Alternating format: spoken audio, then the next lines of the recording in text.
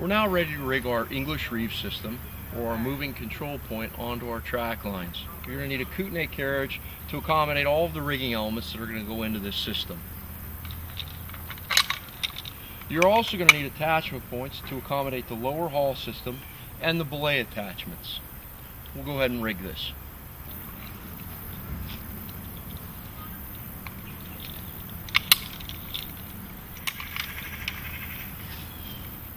The first item I'm going to connect to the kootenai is going to be my belay line. As I said before, we're using a single belay line to accommodate belay operations on both sides. So we need to create two stop points with two redundant progress capture devices.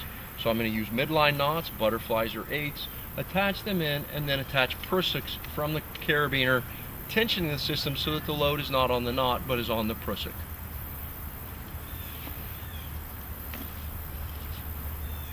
Our final element to rig into this is going to be our lower haul operation. And at this juncture, our rescuer should be ready to rig in. So before we engage with this component, we need to do a full system check, ensure that all of our safety systems are in place, everything's locked, and that everything's operational and tensioned appropriately. Once you get feedback from both sides that we're ready to go operational, then we can go ahead and rig in the rescuer. You can see we've assembled 3 prusiks to the base of a master attachment point. It can be a steel ring or a small rigging plate clipped into the kootenai. The easiest way to do this is to disassemble the middle one and rig it onto the lower haul line. That pulley should then be clipped to the rescuer. From that point now, we can pull a little bit of tension up,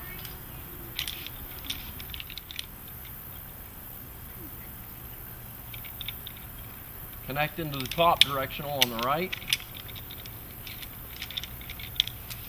and then repeat that process with the top directional on the left.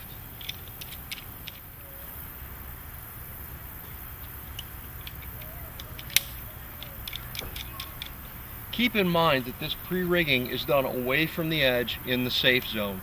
If you don't have enough space to accommodate this action, then the rescuer is going to need to be safetied off by one of two methods. Either have a body cord or a dummy attachment point to the rescuer himself, or he can use his pickoff strap and go ahead and rig that in prior to engaging with this component.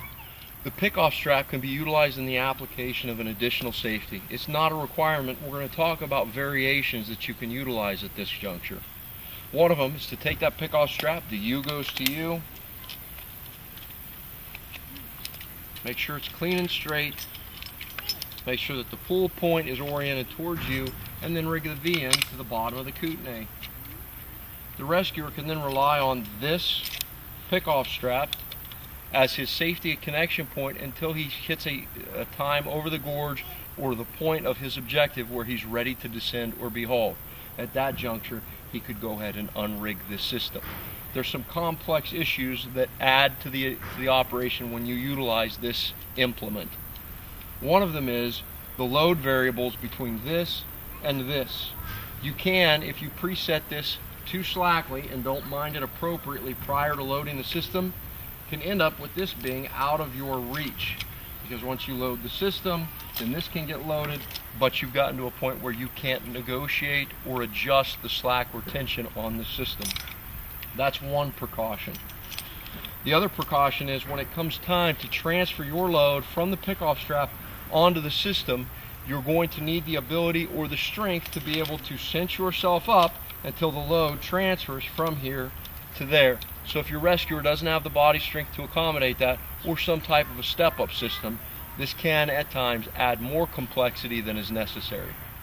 Another option for safeties, which should be utilized at all times on the English Reeves system, is to put paired prusiks on the travel points of the connection point.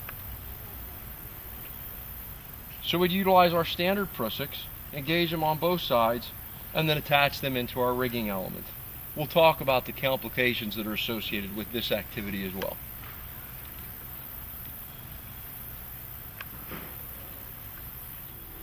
So here's the hub of our system, of our English Reeves point, where we're traversing.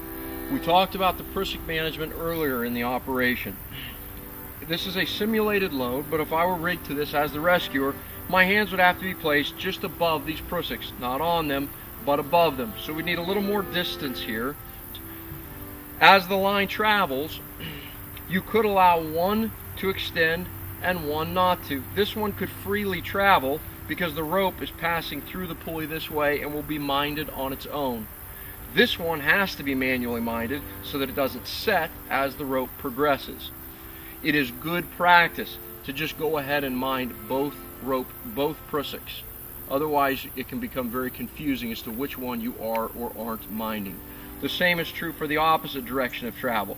When traversing this way, this one would need to be minded, this one will mind itself, or just mind both elements.